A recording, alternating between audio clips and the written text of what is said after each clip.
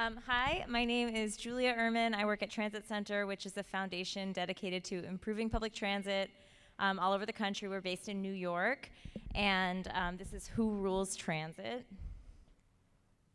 So first, we'll take a look at the New York City MTA board. This is from their website. These are all of our 23 board members. As you can see, there are 3 women, 3 people of color. One of them is both, so that leaves 5 people who are not white men on this 23-person board.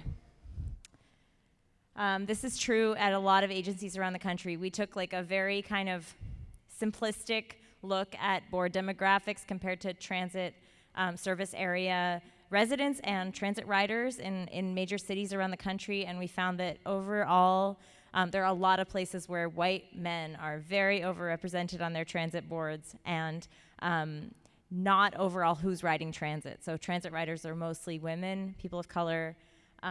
This is, I'm just gonna go through these slides really quickly. On the top, you can see the board demographics, and then you have transit riders, and then service area residents. So this is Houston by racial demographics, gender.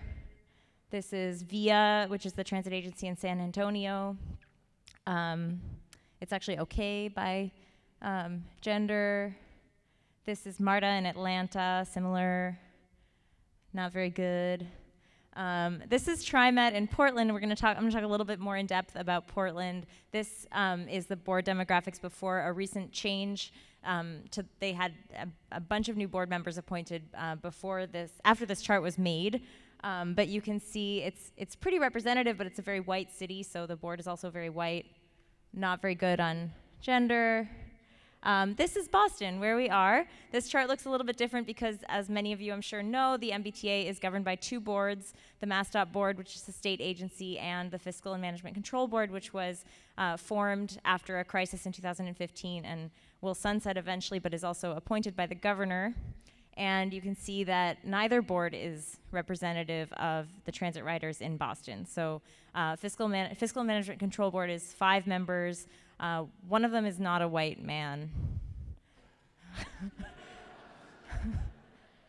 This is also true kind of throughout agency staff, and especially in the highest ranks of transit agencies. We looked at the top 20 transit agencies by ridership in the country, and 3 of them are led by women. This is just like an email screenshot.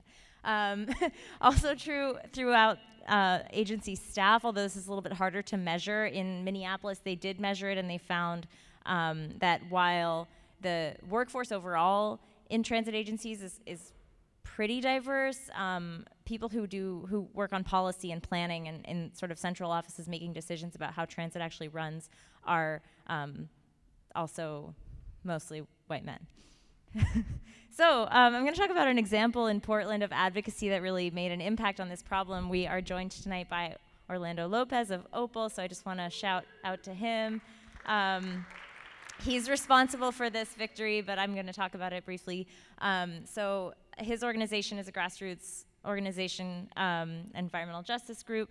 They protested the hiring of a new CEO this year at TriMet on the grounds that they wanted the agency to have a more accountable process and consider more candidates who are women and people of color.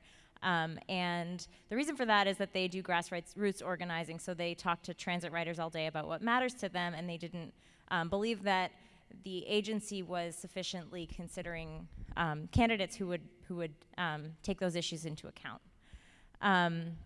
So the issues that they work on are many things, but including issues that may be familiar to people who work on transit, lack of service in low-income communities of color, the need for a reduced fare for low-income riders and youth, demilitarization, decriminalization of fare enforcement, and increased accountability at the agency in general.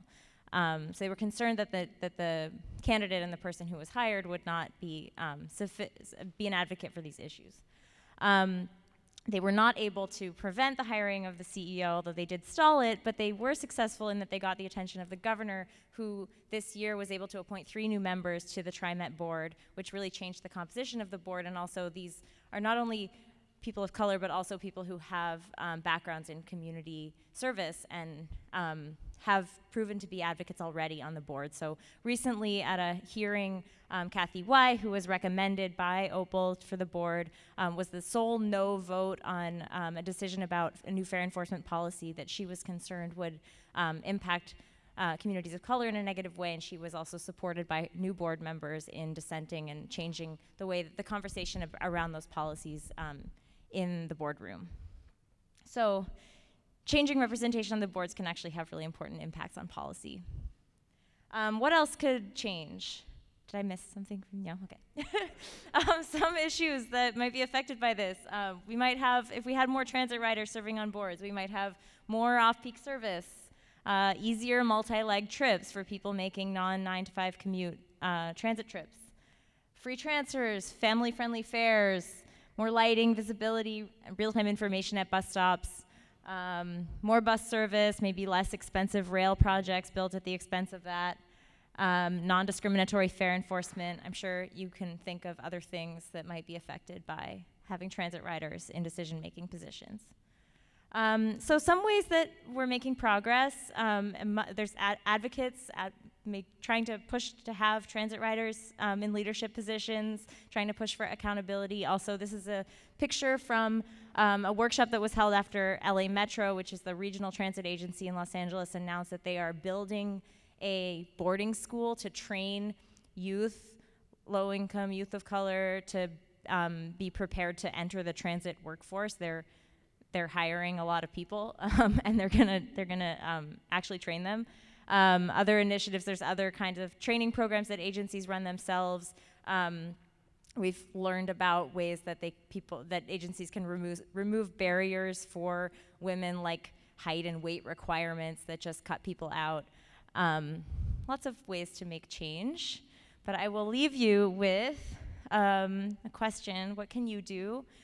So I think all of this speaks to the importance of getting other voices in the room, and advocates do that, and you can also do that by participating with your advocacy organizations and also just telling your elected officials and your transit agency leaders what you experience on transit, because they might not be writing it,